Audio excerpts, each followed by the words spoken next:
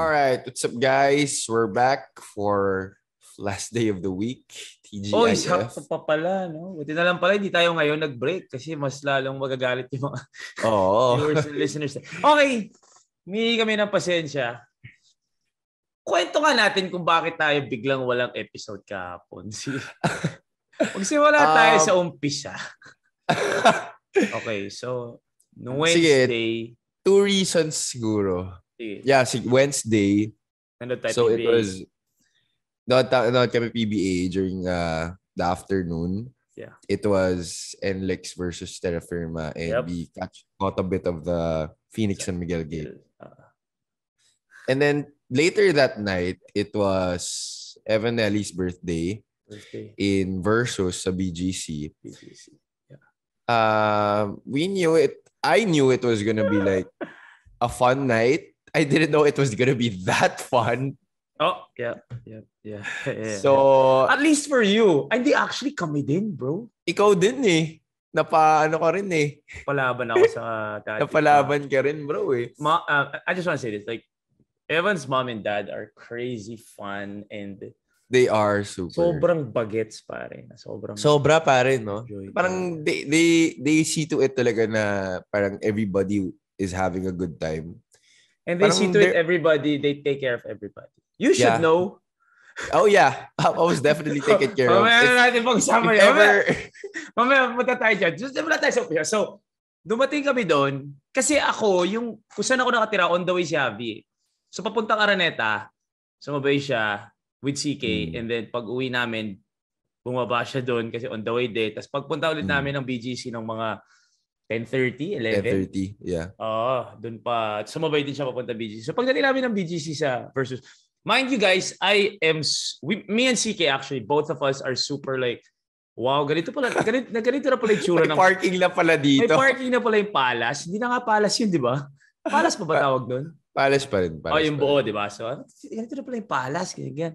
So, we were may steel parking na may level. Dati open parking yun. Nung huli ako pumarty doon. So, kami ni CK parang, wow, ganyan. So, si Javi parang alam na yan. Ganyan, di ba? Ano yan eh. Kumbaga, basketball court ni Javi yan eh. Home court kayo. So, pagpasok namin doon, everybody was there. I just don't wanna name names because I don't wanna baka biglang bawal pala lumabas ito mga hype na to, di ba? So, madami sila doon. Yung dalawang third place teams nandun, mukhang sineselebrate nila yung mga third place nila. Nandun yung Beda, nandun yung Lasalo. Obviously, Evan was and is part of both. And then, yun. Tapos, yung dad ni Evan, sobrang galante. As in. Like, bibigyan ka niya ng... Guys, kwentuhan lang to. I hate talking money, pero maganda kwento naman talaga to eh.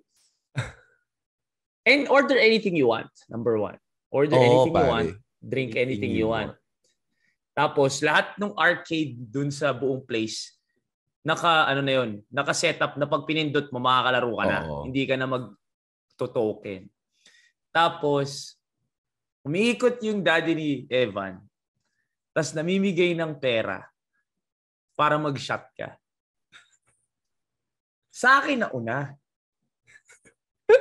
Siyempre, naspatan na ako ng daddy ni Evan. Lagi kami nagkikwentuhan pag nag-aabot kami sa games. Ganyan. So, nagkikwentuhan na kami. Maaga pa yung gabi nun.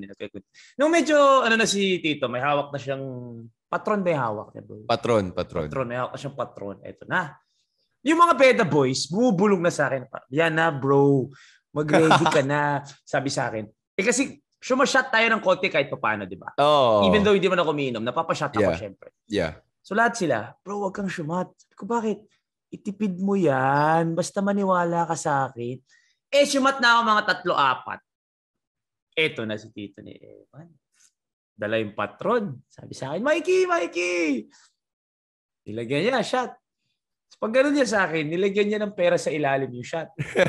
Ganyan. Sabi ko, Tito, ayoko talaga uminom eh. Kasi patron yun, mas malakas yun. Oo, bro. Sabi ko, Tito, pasensya na. Nag-joke na lang ako, Tito, pasensya na. Malaki TF ko. So parang lahat nagtawa na. Parang, ay, malaki TF yan. Si Mikee Reyes yan. Si Tito naman, kinol yung bluff ko, pare. I was just bluffing. Kinol niya yung bluff ko, bro. So, dinoble niya. Nilagyan niya ulit sa ilalim. So, sabi niya, o nga no, malaki nga pala TF mo. O sige, pak. So, siyempre, ako naman, like, I don't wanna be, like, di ba, huwag naman tayong bading. Huwag tayong support, di ba? Huwag naman bading. Okay, makancel tayo doon. Pero, huwag naman tayong support. Makakancel din pa tayo sa support.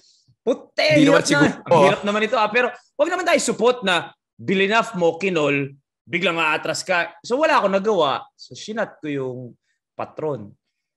Pero worth it. Tatlo rin. Tatlo rin yun sa'yo. Isa lang eh. Ang ina mo ka. Tapos si Sakit, tatlo? Hype na yan? Si Tito yan. Okay, so ganyan. So, isang shot ako, tapos may pera sa ilalim. Guys, it's not crazy like magugulat ka dun sa presyo. Pero like, bro, like, it's still money. Bro, honestly, it's a lot of money. Honestly, it's a lot of money. It's not 5 digits, but it's a lot of money. It's a lot of money. Sa ilalim. It's not something that, iinom ka lang tapos may ganung pera ka, di ba? Bago nga pananaw ko sa inom, simula nung sinat ko yun, sabi ko, hindi ako sa shot ko, walang bayad. Nag-ialipin ng salapi na rin ako doon sa party na parang, hindi ko isa-shot niya, wala namang bayad yun eh. Ang isa-shot ko lang yung binibigay ni Tito. Yun lang isa-shot ko. So anyway, inom ko, ganyan. Honestly, natamaan ako kasi naka-4-5 na ako before that na, hindi ko alam kung yung pinapainom nyo sa akin. Patron din iniinom natin. Gago pala kayo eh. But anyway, so medyo tinamaan ako legit. So parang ako, babe, pa yung tubig. So sobrang dami tubig sa table namin ni Javi. Shumat tong isa. Shumat to. May kasama siya. Shumat. Pa. Si Tito nandun sa kabila, tumingin sa akin. Sabi Tito, ginanon niya na naman sa akin. Sabi niya, isa pa. Ako naman, sabi ko, hindi na muna. Kasi pag kumake ako isa pa, deads na ako nito. Like, I really felt, hindi naman deads, pero hindi ko na may enjoy yung gabi. Oo. Sabi ko, hindi muna ako. Sabi ko, wag muna ako ganyan. Sabi ko, gumagano'n ako sa'yo, Brad. Nandun ka nakatalikod kayo. Tumuturo ko sa'yo. Lapit si Tito, dala na naman yung patron. The same amount na binigay sa akin, pero sa kanya, 3. Bro, 3, guys. As in, nandito yung pera. 1, 2, 3. Pero nata bumubulang sa kanya na malakas sa uminom talaga ako eh. Totoo naman eh. Pero bro, in fairness, nagawa mo talaga. Guys, tumatlong shot siya sa harap ko. Bro, hindi doon. Alam mo, if you saw my stinori ko ba? Hindi ko ata stinori. Stinori mo yata. Stinori ko. Basta 3, pak. Dinakuha na niya yung pera niya. Problema, yung 3 yun, medyo talagang tinamaan si Abby. Yeah, kasi talagang, if it came like earlier in the night, it wouldn't have happened. Pero kasi, yun nga eh, sinasabi ni Mikey. Like, yung table kasi namin, nasa harapan kasi ng pinto. May entrance. So, like, lahat ng mga bagong dating or like mga dadaan, pinapashot ko. So, malamang, pag pinapashot ko, sinasabayan ko rin. So, medyo nakarami na rin ako. I mean, I wasn't tipsy, but like, I was kinda hit na. So medyo na-enjoy ko na yung gabi. Pero like those 3 shots really did me in, as in after that parang whoa, shit. Kasi yung iniinom natin na Patron, inahalo pa natin yun sa shaker with ice, with orange and everything. So hindi siya yung sobrang init. Yung galing kay Tito, like straight from the bottle talaga. And those were 3 full shots. As in shot 3 full shots, no joke. 3 full shots. Yung mga sinashot natin, mga half shot lang or mga 1/4 shot. Okay. Yung kay Tito, it was really 3 full shots. Saka sinabi namin, since di kami nag-episode kahapon, wala akong pakialam, magkukwentuhan tayo ngayon hanggang pumunta tayo sa no? Ayan, guys. Bro, 3. Lagay ulit, Ako pa yung tagalagay. 2. Ayan, parang mukha ni Abby. Bro, 2. Guys, no joke. We taking it like a champ. Di ako uurong dyan. Sabi yung mukha ni Abby. Sabi yung mukha doon. Nakuha niya yung pera. So, ayan, tapos after that, thank you siya na thank you kay Tito. Ayun. Thank you kay Tito. Thank you, Tito. Sabi siguro ni Abby, ginagawa ko ito gabi-gabi, walang bayad. Ngayon may bayad. So anyway, medyo tinamaan talaga si Abby, no joke. Ako naman, nagre-recover ako kasi nga, nagbago yung pananaw ko from nandito ako para kay Evan to Apo, Tekyan, alipin ako ng salapi. Ginawang racket. Magre-recover ako sa shot na to para sa shot ulit ako mamaya. Ganun yung utak ko na noon. Nagbago na, nag-shift na. Pero syempre, enjoy naman talaga. And sarap ng pagkain doon na. Sobra. Yun yung sinulit ko. Yun talaga. Kulang na lang kumuha ako ng rice bowl doon. Lahat ng ulam, kinakain ko na. Anyway, so yun. Natuloy yung gabi. Sobrang saya, guys. A lot of hoopers were there. A lot of basketball personalities. Evan just knows how to throw a party. Anyway, after that, siguro mga 3 a.m. labas tayo. Parang nagkayaan na lumabas. Kasi medyo may mga maaga umuwi kasi may mga practice the next day. Tapos may mga mamaya-maya umuwi kasi wala naman inside the next day. So umuwi tayo mga 3, labas tayo. And then, lumabas sakto yung mommy and daddy ni Evan. And sobrang saya nilang kakwentuhan. Kaya lang itong kaibigan ko, lasing na. So, nagyayaya na siya umuwi. Kami ni CK, alam mo kami ni CK, honestly, pag may nakakausap kami na nakakatanda and may experience sa career, relationships, talagang we really try to really talk to them and ask questions. Lahat, pagkasama namin sina Arwin, si Boss Alfred, like yun yung mga gusto namin malaman. So, obviously, successful yung Nelly family, di ba? Like, pere. So sabi ko, may tuwa tayo para matutunan natin yung mga mindset. Lasing na tong kaibigan namin. Buti na lang, may friend pa kami doon na pauwi na din. Sinabi namin kay Javi, sumabay ka na sa kanya. Matindi doon, nung pauwi na sila, kinapa ni Javi yung pantalon niya. Walang cellphone. Takinang yan. Di ko talaga alam saan nyo na-misplace yun. I tried calling... I called Versus yesterday. I called Silo also because I think I went there. So hindi pa nga siya sure kung saan siya pupunta, guys. Bro, sobra. There was really a part of the night na di ko na talaga maalala. So those were after the 3 shots. I called all those places that I thought I was in. Wala daw na surrender na iPhone 11. Matindi doon. So ayun nga. Yes, that night nung bago kami umuwi, nalaman ni Tito and Tita na nawala yung phone ko. Actually, kasi ikaw naman kasi, wala akong phone. So lahat kami parang, wala yung phone ni Javi. So hinahanap na yung mga... Ito parang, okay lang yun. Kaya wala na akong phone. Di ko na kailangan yun. Gumaganon-ganon pa. Sabi ko? Pare. Ang concern ko pa, honestly call me selfish. Pero sabi ko, parang kita may message bukas, magre-record tayo. Okay lang, bro. Hanap tayo ng paraan. Gumaganyan na si Javi. Parang ako, I have never been that piss-ass drunk in so long. Ginawa mo for the money. Alipin na sa lapi kayo. So lahat naghahanap to sa loob, hindi talaga mahanap. Sabi nito, alis tayo. No, okay na. Hindi ko na kailangan. Shit, sinasabi ko pa na. Bro, biglang si Tita at si Tito nagbulungan. Bro. Tapos puta, inabutan si Javi ng pambili na cellphone. Ang ina, pang down sa plan. So legit, guys. Pumunta ng Globe kahapon yan. At ngayon, may parating na iPhone 13 yan bukas, next week. Siguro. Next week. So may just waiting for it. I'm just waiting for it.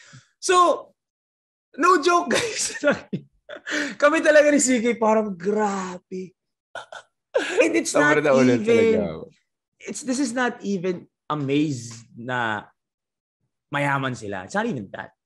Because there are a lot of people maraming mayaman. But not everybody is generous as that. Oo, pare. Kilala nila kami because Evan apparently tells his mom to always watch our episodes at umabang daw ng kwentong napag-usapan natin siya. Mami naman ni Evan na sobrang bait, pinapanood naman. So parang sawang-sawa na ako sa inyong dalawa. Ganyan. So anyway, kilala nila kami pero hindi naman ganun ka-close para abutan ng pampalit ng cellphone. Exactly. So after so yun, tapos si Javi, umalis na sila ng friend namin ng mga 3:30. Kami ni CK, hanggang mga 5 kami doon, bro. Talaga? Oo, hanggang 5 kami. And then after that, ng kwentuhan ninyo. And then after that, umuwi na si CK sa sa friend niya dyan sa Katipunan. Tapos ako dito na. And then, may araw na actually pag-uwi ko dito. So, sarap na kwentuhan talaga na. Wala akong masabi dun sa Nelly family. Solid Sobrang solid. Pare kasi sabi namin, siyempre medyo tinamaan na rin si Tito at si Tito. Sila doon si CK sabi, babe, magmano ka na. Parte ng listahan natin to. Ganyan. Parte ng ninong list natin to. Sabi ko, ay, Tita, asama na kita sa ninong. Sabi niya, ayoko nga, gusto ko big time din yung mga ninong mo. Ay! Sabi ni CK, Tita, gusto mo ba makita yung listahan namin? Pero nagtatanong ka ba kung big time yung ninong-ninang list namin? napaka-big time yung ninong-ninang list namin. So anyway. The who's who in sports. Oo, bro. Wala tayong ano dyan. So anyway, it was a fun night.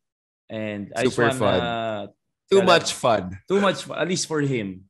Grabe. But I just wanted to say thank you to the Nelly family, to Evan's sister, mommy, dad.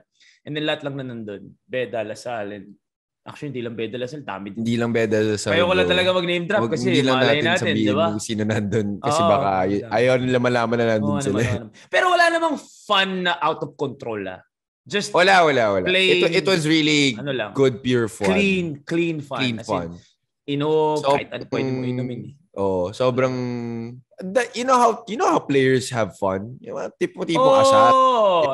Yan, asaran. Kantsawan. A lot of asaran. Like all in good faith naman. Wala namang masamang nangyari na baka lang mag-iisip ninyo kung anong party nangyari. Wala naman. Enjoy lang talaga. So I just want to say thank you again to the Nelly family. Sobrang. Kaya yun, yung dahilan. So kahapon, may work ako ng morning.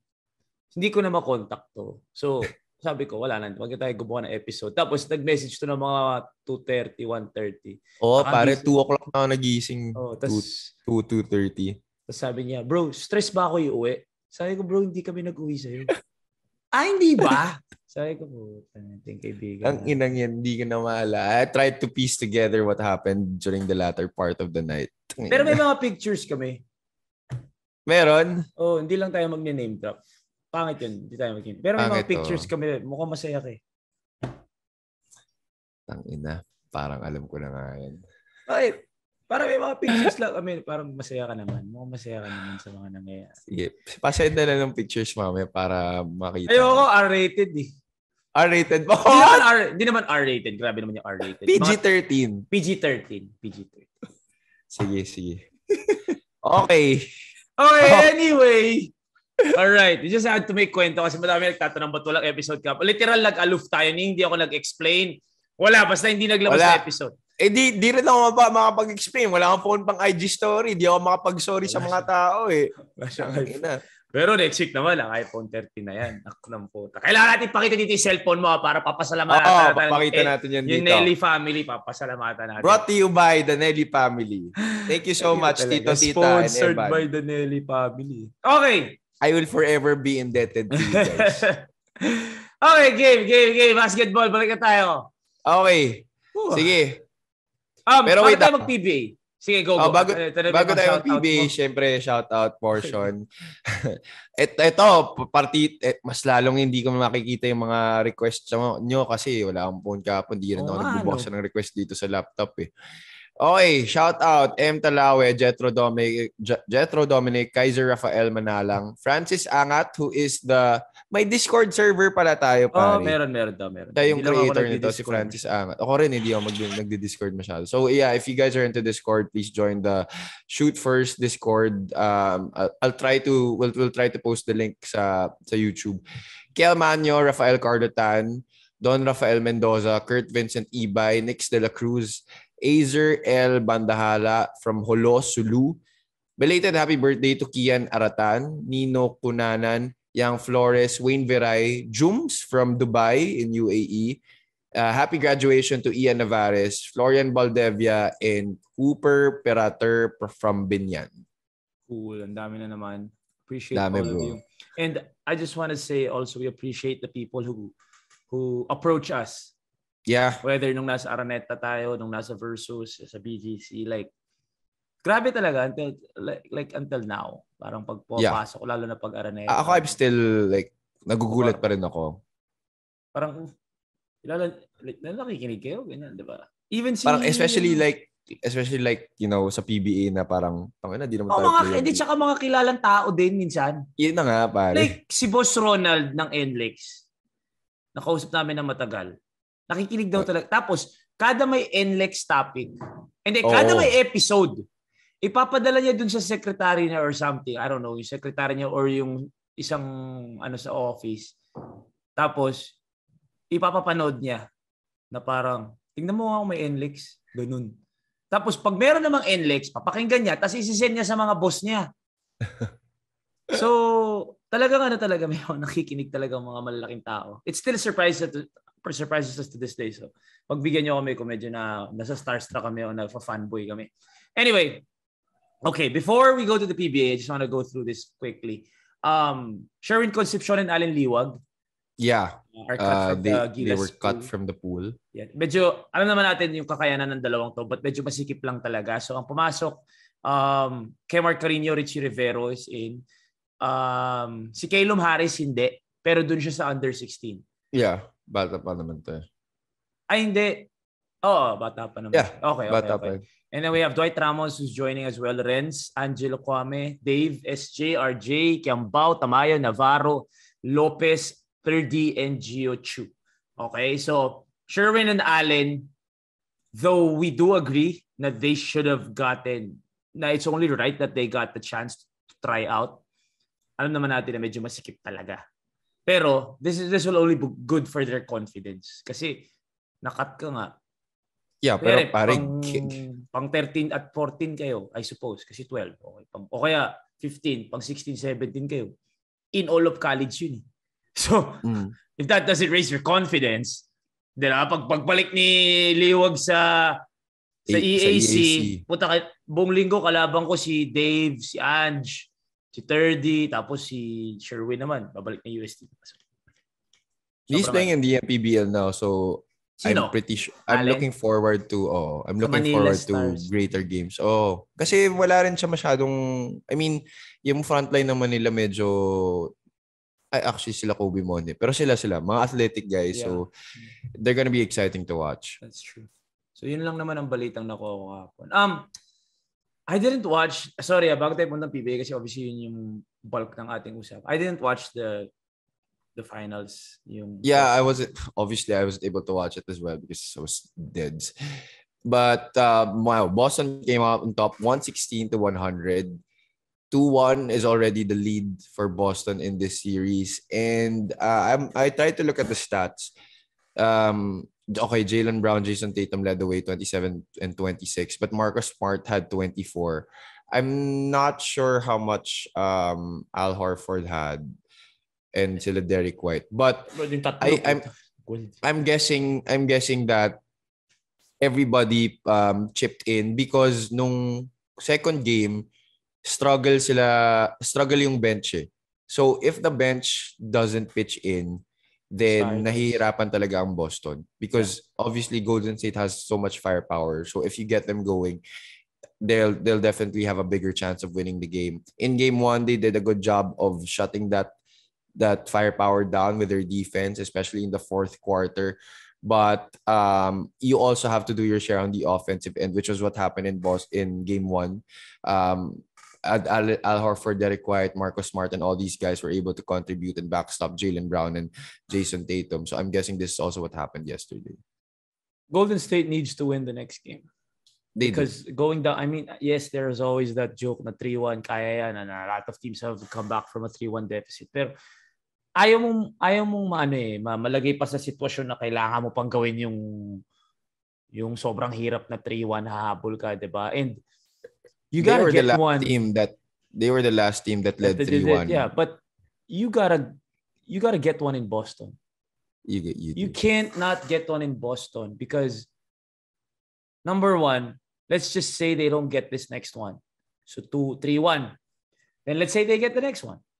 3-2. They're going back to Boston and syempre parang hindi tayo nanalo sa Boston eh. This will only be good for their confidence din. Kasi pag bumalik pa sila sa Boston for Game 6, baka ma-close out kayo doon ng Boston. So, I mean, Boston really looks like para silang UP, pare ah.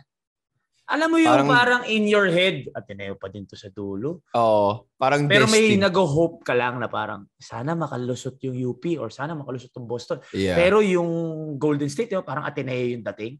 So, they're looking legit, bro. This Boston team, man. That's a very good analogy. Ina, palaban kasi. And a lot of people tend to overlook yung length talaga nila on the defensive end. They're also taller than Golden State, aside from, being long in terms of wingspan, but they're also taller.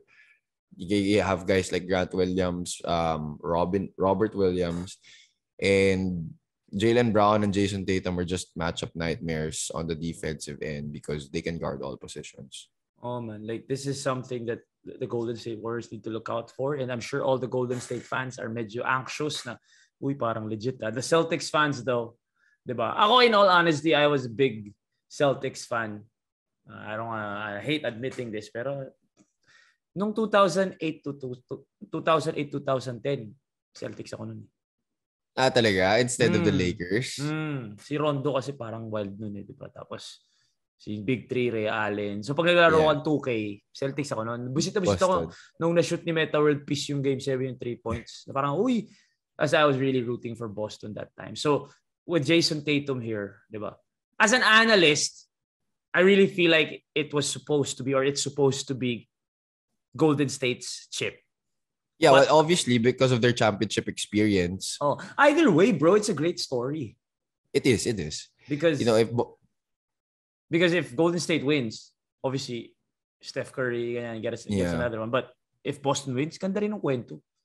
Yeah, because this is a team that primarily or mostly Brad Stevens built talaga. Like, not really. He took a chance on Jason Tatum and Jaylen Brown to lead the team. Tapos Marcus Smart, he held onto it. And he was responsible for having Al Horford back. And Al Horford having a resurgence in his career, the Renaissance man. Di ko alam kung ano nakaya niya. Bigla lang gumanda ulit yung laro niya. I thought he was nearing the twilight of his career, but he's now a big part of why the Celtics are in the finals. And Derek White, that addition also, I say that time and again, one of the crucial additions for Boston this season. Tapos kinuha pa niya si Bo Cruz. Si Juancho. I watched it last night. Great movie. Si Bo Cruz. Pero medyo bitin for me. Wala. Nagsimula na yung season. Pero, sorry. Anyway, Golden State and Boston, they're gonna play on Sunday, if I'm not mistaken. Bukas ba? Yeah, Sunday. Sunday, okay. So, good luck to both teams. Pero yung Hazel, pare, like, natuwa lang ako na parang first time nagpakita ni Brad Stevens dun sa dulo. Kaya tapos biglang yun yung switch. Parang yun yung plot twist. Napunta pa ng Boston, pare. All this time, we were thinking sa Philadelphia. Napuntang Boston. Kaya medyo nung nagbatian sila, medyo, uy, cool nung plot. I like that plot twist by, I don't know, si Adam Sandler by writer na story na yun. But grabe yung movie na. Grabe in a sense na puro cameo. Grabe mga cameo, pare. Kahit si Dirk Nowitzki may cameo. Lahat, pare, si Luka was there, everybody. And this was also a movie that was produced by LeBron and Maverick nagtulungan sila talaga. But we don't want to spoil it for anyone. Watch it, guys. Watch it. It's a very great watch, ha? We spoiled it na pala. The ending, but maganda yung story, guys. Maganda yung story. Sorry, lalagay ko na lang sa timestamp na spoiler alert. Okay, I'm so sorry, guys. But yeah, it was a good movie. Please watch it. I don't know if I'm gonna put it in my top 5. May mga nagsasabi sa top 5 daw ng basketball. Parang hindi naman. It's too masyadong feel good yung story. Yeah. Hindi siya masyadong relatable. Oo. Tsaka for me, medyo bitin talaga. Nabitin ka. It's what, like not even an hour and a half. 2 hours ba? 2 hours, bro! Did it feel like... Di mo lang na-feel dahil nung ending parang nakulangan ka. Pero it was a great movie overall. Yeah. Okay. Watch it, guys. Watch it. Anyway. All right. Okay. Let's start with the first PBA game. Before we even get into the PBA. Guys, ang saya lang ng PBA this season. First time to watch... Yeah, hindi pala first time to watch live. But like, this is my first time this season. And the last time kasi yung upuan ko was... lower box nung pinanadamin Northport. Ngayon kasi yung upuan mo, Ronald Dulatre nakalagay. Thank you, boss. Thank you, boss, once again for the ticket. So talagang, amoy mo yung pawis, pare.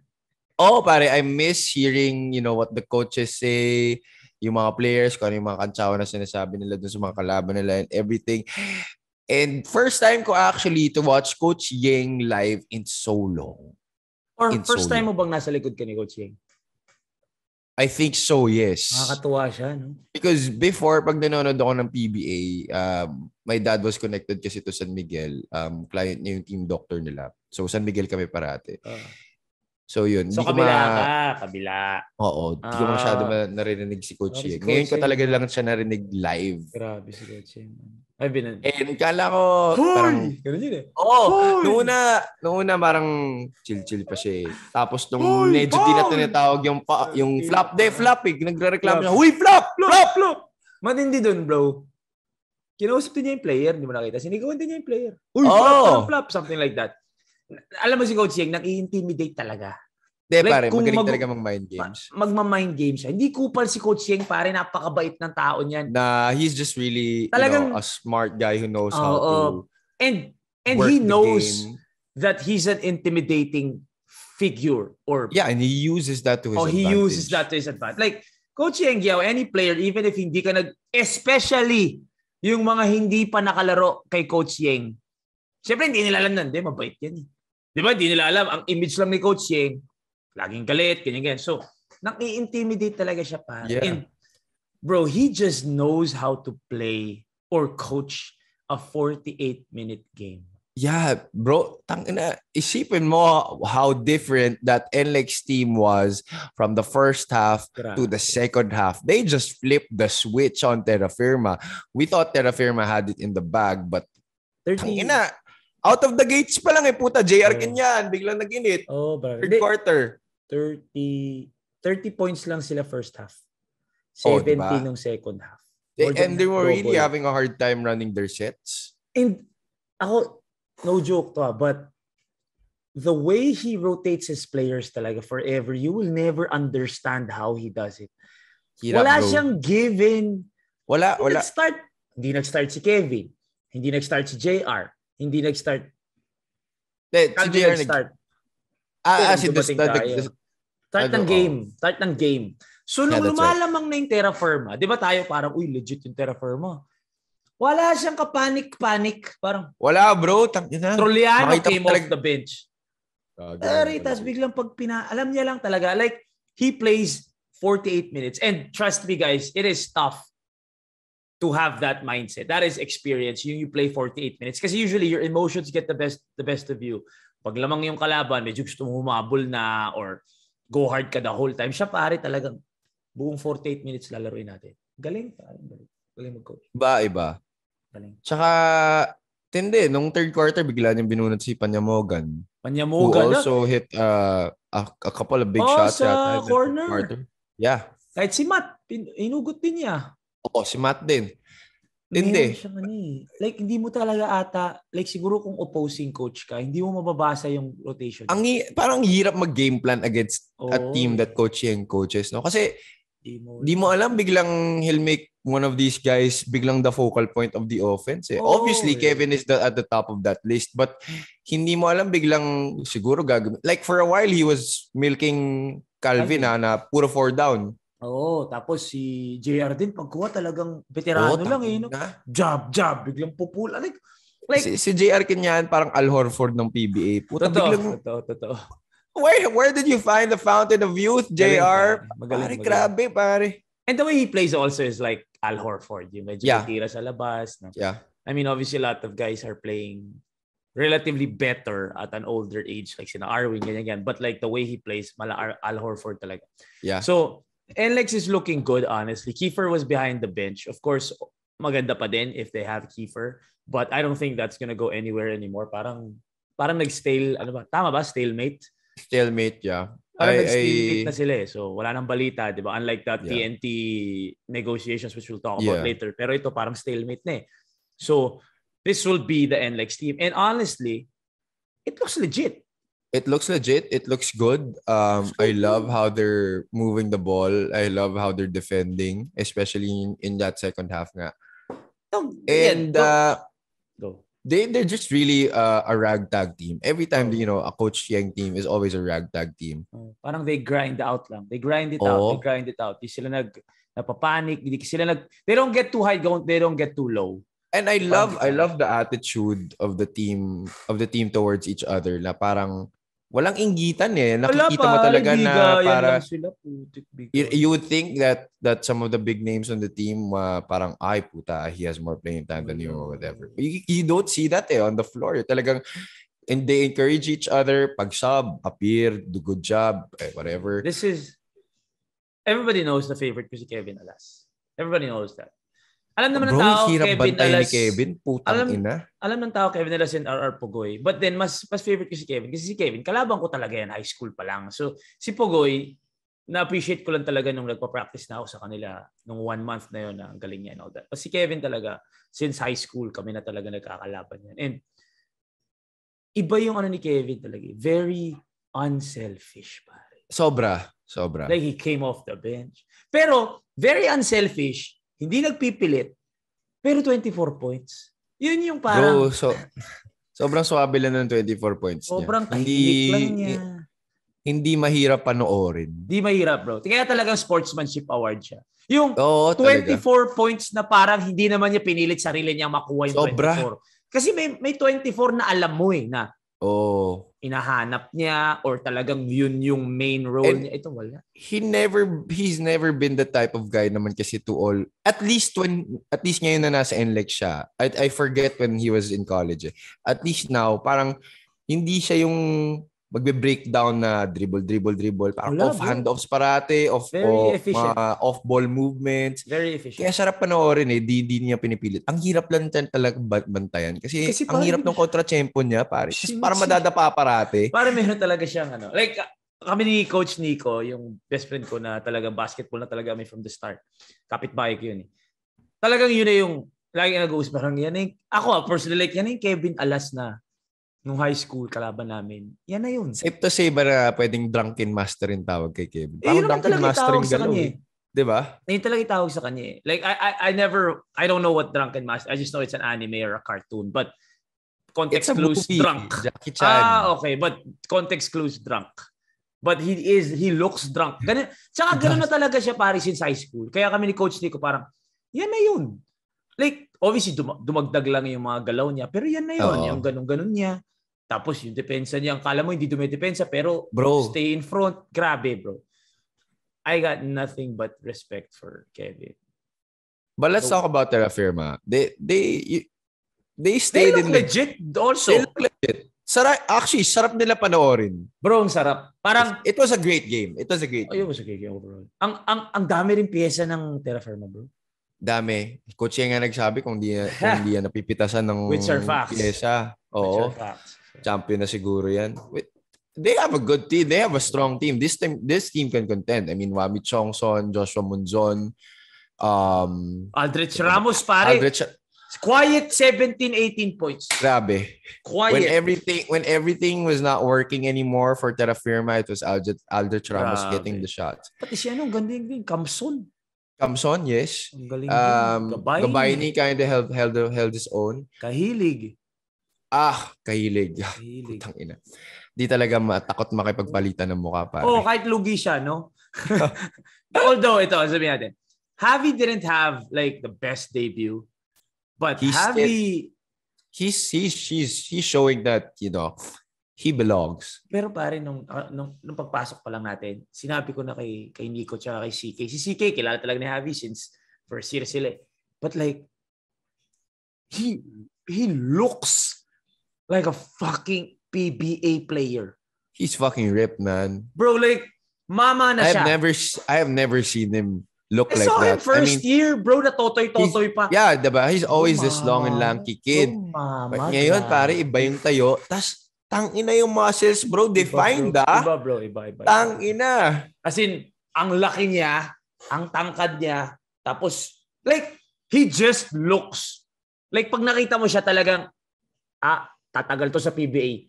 He's out there to compete. Hindi mo pa makikita yung skills niya. Alam mo nang pang-PBA siya. Kasi yung tayo niya, yung tindig niya, yung obviously yung tangkad niya, and then that Euro being able to bring down the basketball. Ready for it.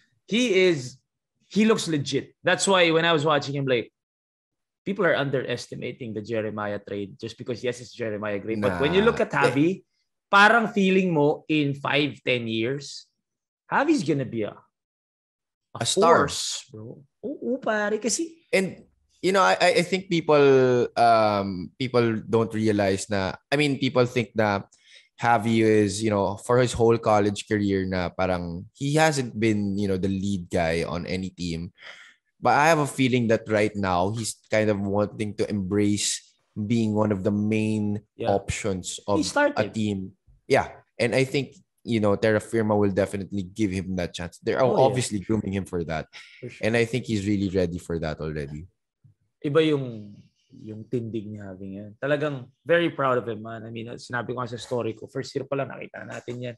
But si CK din, very sentimental na parang, like, mama na si Javi, babe, yung ganun. Mama na siya. Hindi parang dati na totoy, na mahiyain. So, yeah. Although, there were some welcome to the PBA moments that Javi had. Javi, no? Sino tumira sa kanya? Ay, meron siya mga rookie mistakes. Pero may tumira sa kanya si Trolliano ata. Bagsak siya. Ginanon siya ni Trolliano, bagsak si Javi. Tapos, trinay niya bawian. Wala, hindi niya. Si parang may frustration pare, alam mo yung si Javi, yung alam mong nagpalaki sa gym. Kasi si Trolliano yung lakas niya pangkalye. Alam mo yun? Like, batak sa laro pare, batak lang.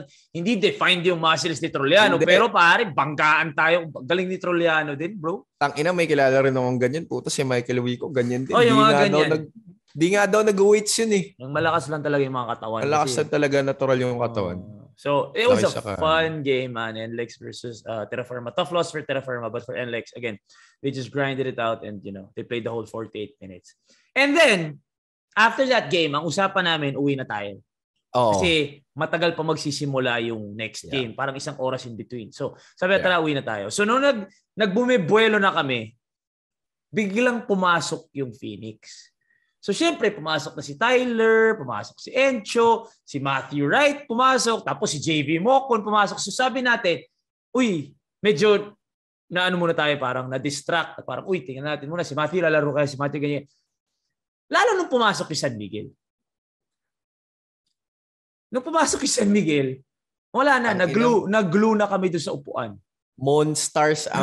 Mukha silang monsters, pare. The way they entered the floor. At isa-isa sila, yung naglalakad pa. Isa-isa pa. Parang, eto na si Vic, eto na si Jericho, eto na si Erndon, eto na si Von, si Simon. Tapos puta, dumating si Chris. Si Chris, alam mo naman, nakahood pa. Tapos si JMF dumating. Doon ko lang ulit na-realize kung gaano kalaking tao ni JMF, pare. He is fucking huge. So he is wild. Ang laki talaga niya. Tapos ang tangkad. Pero smiling face. Kaya nakakatuwa sa smiling face. Gentle giant naman talaga ever since. CJ Perez came in. Wala na. Nag-glue na kami sa upuan namin. So basically, we watched the first quarter. But we didn't catch the Encho show in the second. Yeah. And the Tyler show as well. In the second half. Okay. I don't want to talk about San Miguel because they're obviously I don't think there is anything to talk about. Tapos wala pa si Terrence nun, bro. No surprises that Junmar played great. We were thinking siguro, nung first quarter kasi medyo chill siya eh. Hindi siya masyadong nabibigyan ng bola. Pero yung chill naman yan, 9 of 11. Yeah, so I wasn't surprised. Meron siyang isa sa first quarter yung dinukot niya sa kabila. Parang, Ayun. Kabila pero inupo siya after that. Inupo siya. Pero ano pa siya nun? Pero yun na nga si Junmar, parang chill lang siya. Pero after the game, 24-50. May switch yan parati, tangina. Wala. He's just having fun. Nobody can guard that guy. There is nobody in the league that can guard that guy. And shout out to Coach, trainer Aldo Panlilio. Because sobrang kausap ko yan eh. He trains Bolik, Mocon. Si Bolik may din kahapon, flex over Sean. Yeah. Bolik, Mocon, Dakiwag, Junmar. Yung apat. Now, this is something I just want to share with everyone. Sinabihan ni Aldo, si Junmar, huwag ka na mag-undershirt. Like, doon ko lang na-realize, hindi naka-undershirt kanina. Hindi na siya naka-undershirt. Naka-sando na talaga siya. Kasi di ba for the longest time, undershirt siya. Yeah. So ganun ka, kita mo yung kumpiyansa ngayon ni Junmar na batak ako ngayon, condition ako. So shout out to Aldo Panlilio and obviously Junmar 24 and 15. Wala pa nga si Terrence Stone, si Jericho hindi naglaro injured. So nothing to say about si SMB. But the future of Phoenix though. Bro, yung Encho, walang katakot-takot, pare. Damn. Pauwi kami ni Mikey and somebody was telling him na Encho i-post yung nagwawala. highlights. Nagwawala. Nagwawala. And then I checked the score at halftime. Tangina, 15 points na si Encho. Tsaka may 3 points isa. Kahit Bingkong yung bitaw nun. 3 points isa. Tapos yung mga floater niya. And these were over CJ. Yeah. It just shows the fearlessness of diba nung umpisa parang kala natin, you were saying, akala ko may intimidate. Ka dyan, may isa siya na parang binaba niya yung bola. Usually, we were like, kung ano to, all the way. Hindi niya in all the way. Nag-stop siya, nilabas niya. So, I was like, kailangan ito maging agresibo kung gusto niya. Ayun na nga, nung second quarter pala siya naging agresibo. Hindi, nakita pa natin yung una eh. Yeah, we saw the first one. The side floater. Hindi, may floater over siya over CJ and then may sidestep siya. Yung pabanda. Oo. After that, the end of the first, dinala na niya sa second quarter. Oo. Grabe. Nothing but great moments for Encho. Matthew Wright was still playing. We were very skeptical. Nalaro kaya si Matthew again. JV Mocon looked solid. Pero syempre, inaaral pa ni JV talaga yung sistema. But Tyler Teo, bro. Tyler Teo, man. I was very surprised with the start. I was surprised with the start, I have to say. I was surprised with the start. I knew Coach Topex was going to give him a chance in this game. We just didn't expect that. We just didn't expect the start. And, more so, the performance. But man, maybe also, di na rin nakakagulat in a sense na this guy never runs out of confidence eh. If you give him the chance, more often than not, he will repay your trust naman eh. Kumpiyansa talaga. And the 5 3-pointers, it just shows that this guy can score without having to mix it up with the guys inside. I think it's very important for a small point guard. Is he considered small? Medyo, di ba? It's nice. Not a big point guard. Wala pa siyang 6 eh. Wala. So he's a small point guard. So he really needs to have an outside jumper, a very reliable outside jumper to score. Kasi kung mag-mix it up with the bigs ka, lalo na may Junmar Fajardo sa ilalim, may rapang ka. So talagang 15 points coming from the outside. I think he finished with 17. 17, yeah. So, and the efficiency, pare, 5 of 5. Tsaka, bro. And you need that if you're a rookie. You're a rookie. And you're a small having point to come in. And if you want to put up good numbers, you have to do it in a short span of time. So you have to get a good percentage because obviously you're not that indispensable yet because bago ka pa lang and may kailangan ka pa patunayan. But he did prove something in this game and I'm sure Coach Topex will continue to build on that sila ni Encho. Mas matagal pa nilaro niya dito. Kasi sa nilalaro niya sa Ateneo. Kaya nga. Dito 27 minutes ata nilaro niya. Yeah. He said naman talaga na he just needs a chance. We were waiting for him to be given. We were waiting for it. Because we saw him naman before when Coach Tab would give him the minutes. He's a great system player. He is. Sobra. Because he's very humble. Ang ganda ng attitude ni Tyler. Yeah. But for you to unleash that, yung galing niya inside, you need to really give him the keys. And, Coach Topes gave him the keys. And they really look legit, itong dalawang ito. And then you add, syempre, diba, they're only gonna get better. They went up against the powerhouse San Miguel. It's not like we can't gauge it on the loss. You have to see the performance na talagang lumaban. And they will only, get better together. I don't know if Matt is gonna leave after this conference. Pero like, JV's gonna get used to the system. Perk, diba? Sean Anthony, di pa masyado nga kasi I think injured pa. But, they're looking legit. They're really looking legit. But Perk, as per usual, is solid. I wanted to say this before we move on to the next day, which was yesterday. Sa mga taong nanonood at sa mga taong nakikinig talaga from the start, I say this time and time again. Yung lifespan or room for error mo sa PBA is so short or so small. Ito lang .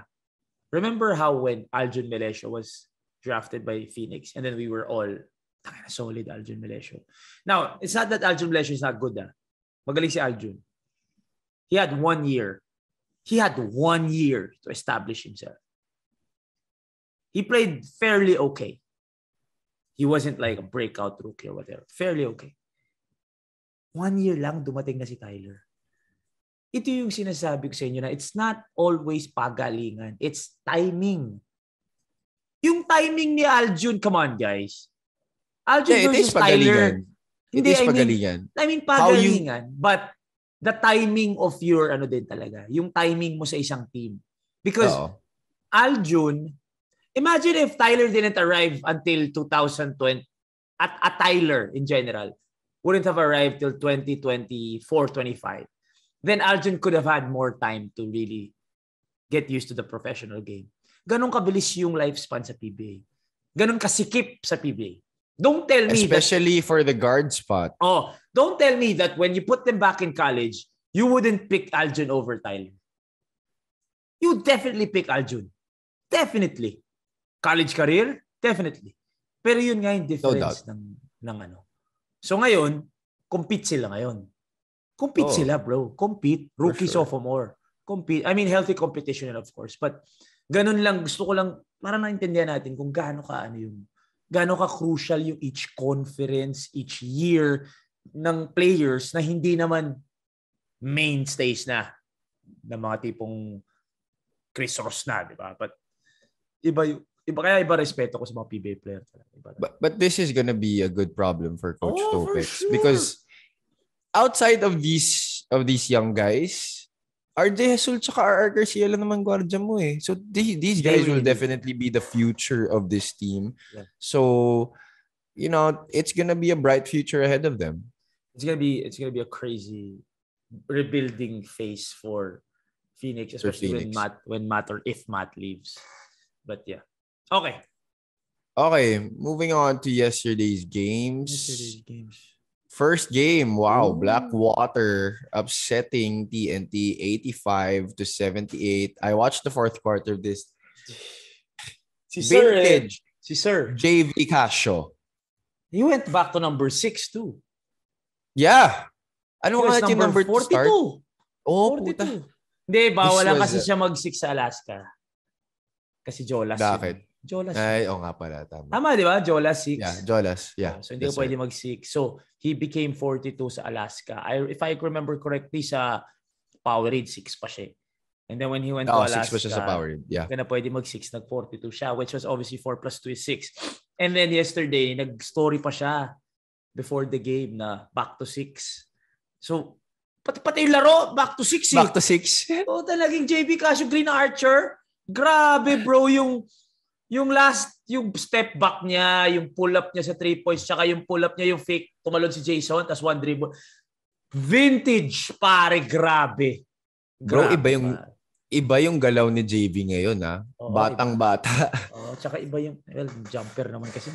He has brought the pep in his step back. Grabe, bro. Like, grabe yung JV. And Blackwater they look legit. They look dangerous. They do. And this is still without BGR. BGR, wala pa. So, obviously, Blackwater, a lot of people were surprised because we were waiting for Token Text to really make that decisive run to pull away. Hindi nila nagawa again. When you're a team like Blackwater, keep it close till the end. Yeah. They kept it close. That's exactly what they did. Yep, they kept it close. And then what happened? May chance ka ngayon manalo. Sumakto uminit yung JV. Panalo ka. So yun yung kailangan mong gawin. You have to keep it close against these powerhouse teams. And for Token Text, they did keep it close. They were leading almost the entire time. Lamang sila. Pero yun nga, magra-run ng Token Text. Kasi obviously, Token Text pa din yan. Nung nag-run yung Token Text at dikitan sa final minute, final 2 minutes, final 3 minutes, dito na biglang, sana bumuenas tayo. Puta, bumuenas yung JV. Wala na, panalo ka. So Blackwater is looking dangerous. But what does this mean for Token Text? Well, this definitely means that they have to solve this Mikey issue very soon because they need to know if they're going to move on from Mikey or not, because this game totally exposed the lack of a go-to scorer in crunch time. RR Pugoy tried to shoulder the offensive load. He had 32. Pero nakita mo naman, if you're looking at the box scores right now, the next guy in double figures is JP Aram at 10. That is a big gap, 32 and 10. Jason Castro had 10. Troy Rosario, who had 22 points in his first game, only had 9 here. So there is really a need to to find out if Mikee will still be in the picture moving forward. If not, they have to find solutions to be able to see who they can go to in situations where the game is close, where the game is on the line, and you need buckets.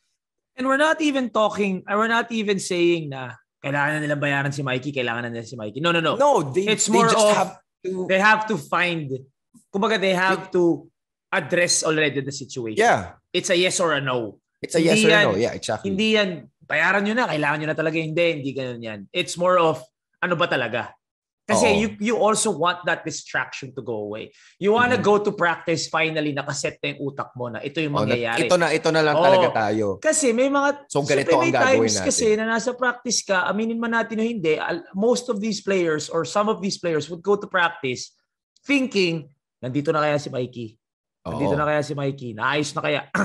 You need to get rid of that distraction because when you go up against a laser-focused Blackwater team, may hirapan ka. So, yun nga, it's not bayaran na nila. It's solve it already. Tapusin nyo na yan. Tapusin nyo na yung problema.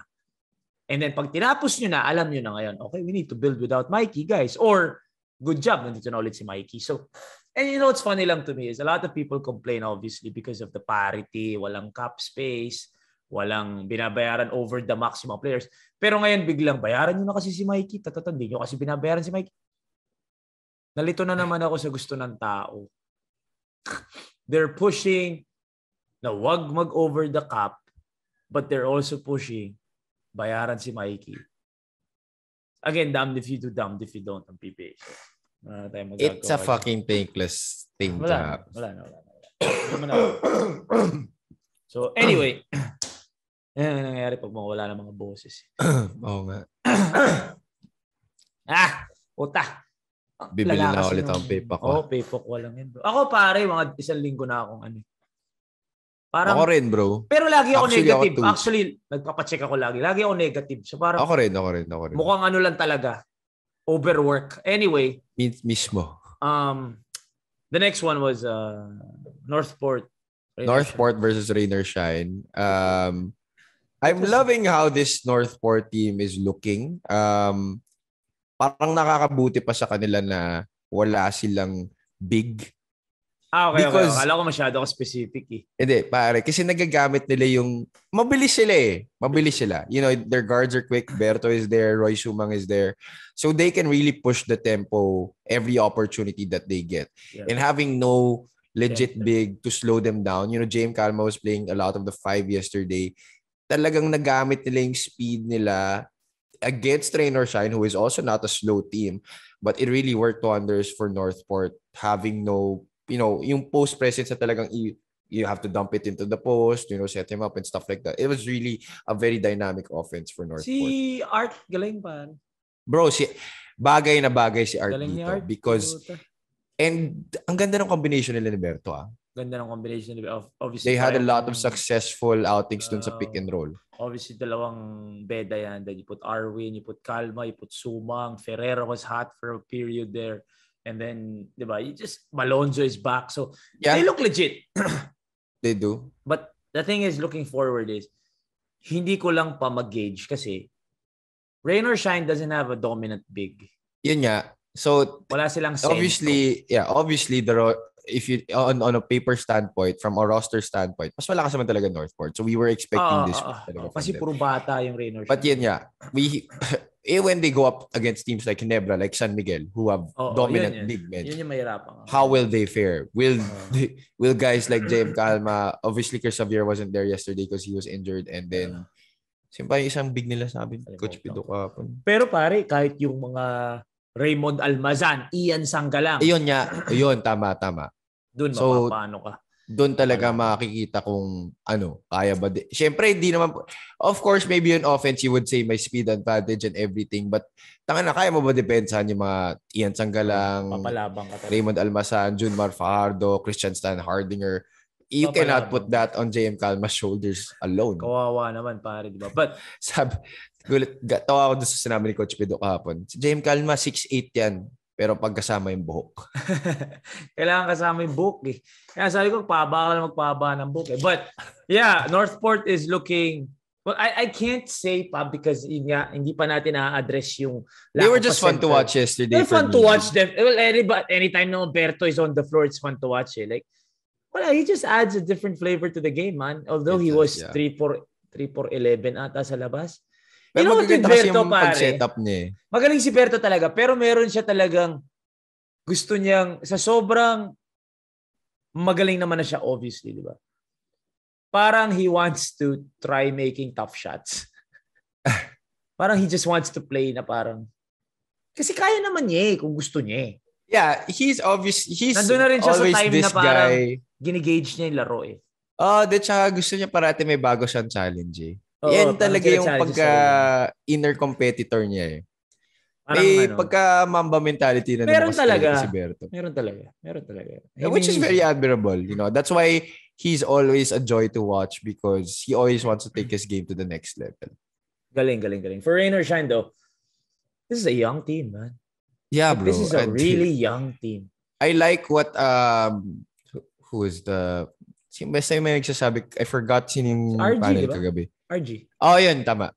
I love what Coach RG was saying yesterday that the Rain or Shine management has to be patient with this team because obviously there will be a lot of pains, a lot of hardships, a lot of roadblocks along the way. But if you just be patient with this team, ang ganda kasi na, sabay-sabay kayo to grow up and then pag nag-mature na kayo and then mix it with a bit of veteran flavor, this team's gonna be dangerous. Meron naman flashes of brilliance Alam mo, ito yung concern ko sa Rain or Shine. I don't mean this is a bad way. It's just a concern. Yung mga players nila, puro pogi Like, in a sense na Ateneo, Lasal, Sean. Like, I don't see yung mga mama. Tinatanggal ko si Boa kasi obviously yung mga, I'm talking about the younger guys. Hindi kaya puro larong mayaman to mga to. No joke. Kaya nga nila kinuha si Jonard si Jonard, palaban si Jonard Tangina, si never back down talaga yun. Si Santillan palaban. Si Santi. Tsaka si Demusis. Yun, isa pa yun. Pero may vibe lang sa akin. Or maybe it's just me na ang tingin ko lang talaga kay Anton, Andre, and bro, and Sean, parang mga bata. Hindi, bro. I'll tell you this.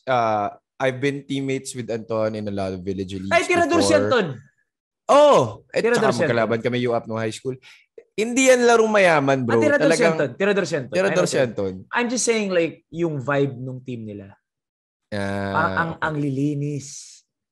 And that's why I don't mean it as a bad thing. I'm just being observant. Ang lilinis. So pag kumalabang ka ng mga Magnolia na puta, hindi ko sinasabi mga madudumi, pero you get what I'm saying, mga Gio Halalon, di ba? Mga Calvin Abueva.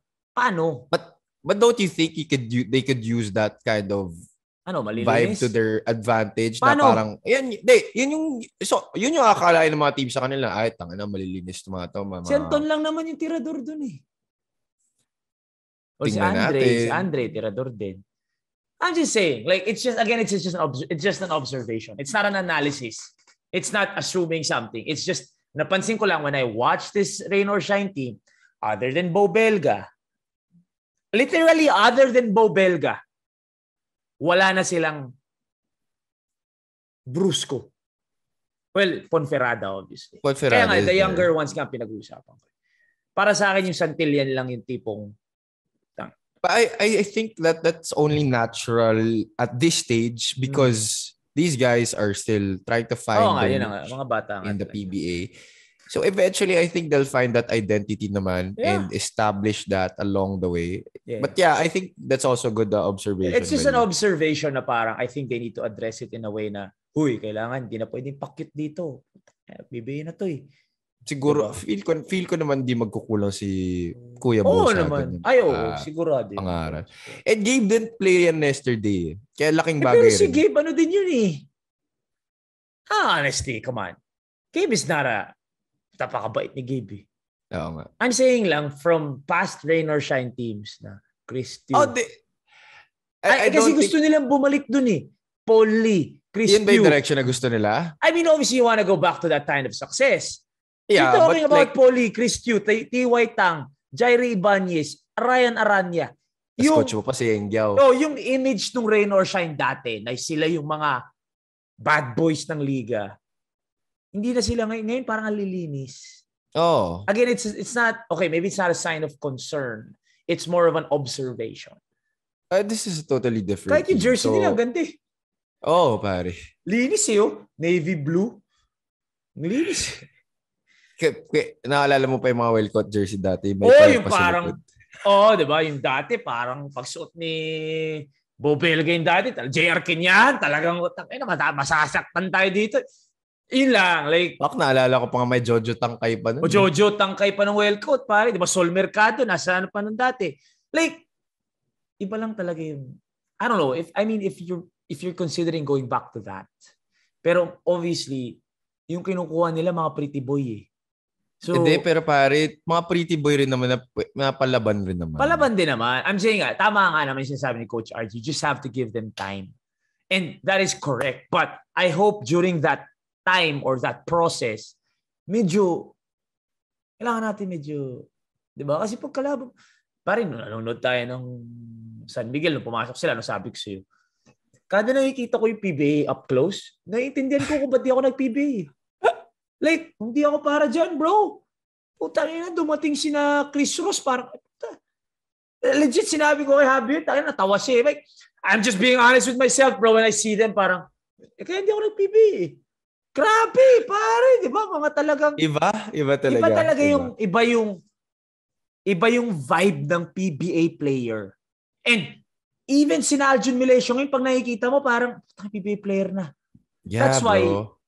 Even Anton din naman pag nakikita ko, medyo nandun Tsaka si Andre. Pero like, I'm just saying, like, if you wanna win in this league, you gotta be bad. Yeah. You gotta be bad. Nice guys finish last in this league. Because if you stand on the other side of the court and San Miguel is on the other side, or Ginebra, or Magnolia, or TNT, Meralco, hindi pwedeng. Hindi pwede. Hindi na pwede. At saka ang daming si Rainer Shine kahapon, ang daming, alam mo yung clap na nangihinayang? Ang dami. Dami nga. Kaya nagmintis ka, hindi ka mananalo sa PBA kung puro ka. Hindi pwede. They have to do away with that. But again, it's a process. It's a process. It's a process. So yeah, let's not rush them. I think it's they have enough time to deal with it. They have a lot of time. Like, I'm just saying, it's just an observation. Could do better. No, they have something to look on. To look forward to, or they have something to look at na ito yung kailangan natin i-address. Kasi, iba lang talaga yung tindig ng mga NLEX. Diba? Iba yung... So there's a certain aura and certain energy to how... Pare, makita mo lang sila maglakad no? Kaya nga, it doesn't matter kung rookie ka. Bakit si Javi? Talagang, Javi. I don't know. It's just an observation na kailangan nilang i-address. So, again, I think Rainer Shine is gonna have to go through this process, this rebuilding process. But they have pieces that they could build on. I'm just saying that's one of the things they need to build on. Kailangan nila bumalik dun sa tough. Because if you're not tough in the PBA, you're gonna lose, bro. Nakita mo yung kakainit ka na ng boy. End one ni Bolik kay Sean. Pare. Butang ina, binangga niya. Tapos biglang flinexan niya si Sean. Bad. Yun yung mga welcome to the PBA moments na parang dun mo marirealize na iba na dito. At saka, yeah, maybe to your point also, now I realize it na parang, you know naman how Sean is such a, good guy and friends with everybody. Yung image I think he has to do away with that image just a bit. Even, kahit siguro pag nasa court lang siya. Ito yung sinasabi ko that the era of social media on the college level, it can be bad. Because yung mga league fits na yan, wala na yan pagdating mo sa PBA. May pumipicture ba sa PBA sa labas ng Araneta na yun yung sinasabi kong it's both a blessing and a curse. Because wala lang pong i-picture sa labas ng Araneta. Walang pong i-picture na magpo-posing kayo dyan. Diba? After nyo magpa-swap. Diba yun? Nagpapaswap sila. Tapos po-posing sila. Po-post ng Slam Online PH, League Fits, Wave, blah, blah, blah. Wala na yan sa PBA. Yun yung sinasabi ko. Wala na yan. Si Kevin Alas, hindi ko alam kung ano suot yan papunta ng PBA game. Pero pagdating doon, putang ina, banatan tayo dito. Diba? Yun yung sinasabi ko. Robert Pollitt, I don't know what the fuck he wears. Pero pagdating sa game, this is what I'm saying, na yung college game, dito nagbabago bigla. Yung transition period ng college game, totally nagbago na eh. But when you get to the PBA, guys, nandito pa yung OGs. So they're gonna pounce on that college social media mentality that you have. Because they will really bully you. Yun yung sinasabi ko. Yun yung part na parang, you gotta separate the men with the boys. Kailangan medyo wala na yung mga ganun. Kasi, in college kasi it's really, no doubt about it. Heavy talaga on exposure and hype. But when you move to the PBA, it's gonna all come down to, are you a good basketball player? No. Can you last in this league? That's the question that it all comes down to. Kasi sa college, you can be the most famous player kung kahit di ka magaling, kung malaki yung exposure mo sa social media. Tama ka doon, bro. Tama ka doon. It's, you know what? In all honesty, I don't even know if I can say it's 50-50 na. Parang feeling ko 40-60 na yung basketball to social media. Oh, naging 40-60. I think that's a very but in the PBA, it's definitely not like that. Oh, alam mo kung sino yung mga players na nakikita kong ito guys, I have to explain this also because I know the transition. Because when I was a player, trust me, I wasn't on social media. 'Di ba? Alam mo, kilala mo ko nung college ako, 'di ba? You were such a fucking hermit. Oh, yung parang hindi nagsasalita, walang kinakausap, ganyan. So, nung lumabas yung personality ko, kasi tapos na ako mag-player, everybody was like, ang dal-dal pala itong hype na to. Kasi nung college, talagang wala akong kakausapin. Not because I was trying so hard. That was the image of a basketball player. Tama, di ba? Yun yung jock. Yep. Yung tahimik, laro lang, mukhang bola, like bola siguro kinakain ito. Ganon yung image ng jock nung 2000s to 2010s. Ngayon, nagbabago yung image ng jock. Ngayon, medyo putangin na sumis. You get what I'm saying? Pumaporma na yung jock. Dati, pare, alam mo na eh. Wala pa. Bro, tanga na. Shorts slides t-shirt. Lang, tsaka socks. Shorts t-shirt. Alam mo yun yung jock. Ngayon, nagbabago na yung image ng jock. Nagkita ngayon sa PBA. Who are the guys on the college level na nakikita ko still has that mentality? Jerome Lastimosa. Yeah. RJ Abarrientos. Yes. Yan yung mga, I just want to play basketball. Yeah, no frills, no anything. You know, exactly. Just ball out on the court. Yeah. And yun eh. Sa PBA, tingin mo may magpo-propose after the game? Wala man. Ibang animal. Ibang animal yung PBA. So yun, okay, so na-expound lalo yung sinasabi ko. Yun lang yung napapansin ko. Na parang iba yung mga Arwin Santos. Iba eh. Kasi parang, alam mo yung may mysteriousness? Yung parang hindi ko kilala to kaya mas nakakatakot eh. Tsaka kasi, and also to bring up past incidences na wala nang pakialam masyado kung anong gawin mo off the court eh. If you perform on the court, then you're good. Wala pa. Diba? I mean, case in point, yung mga iba, like sila Bolick and sila Scottie Thompson who had off-court issues. Sorry to bring that up. But like, just to prove the point na if you ball out on the court and you play well, diba? Parang hindi naman, wala pakialam mga taong anong gawin mo off the court eh. And also, bro, yung nangyari kay Bolick and kay Scottie, hindi sila yung naglabas. Oh. I mean, things happen on a personal level na hindi naman dapat natin alam or problema nila yon. Lumabas siya because sikat sila. And where did their kasikatan come from? The court. From being held as good basketball players. So, yun lang siguro yun. Yun nga siguro yung napapansin ko na nadidistinguish mo ngayon sino yung nasa Gen Z era at sino yung mga mama. Pero it doesn't mean naman na pag nandito ka, ganun ka na. Pag nandito ka, nandun ka. It doesn't mean that way. Kasi ako, I was part of the mama era that I could have been better off dun sa Gen Z era na medyo mga papogi, mga forma, ganyan.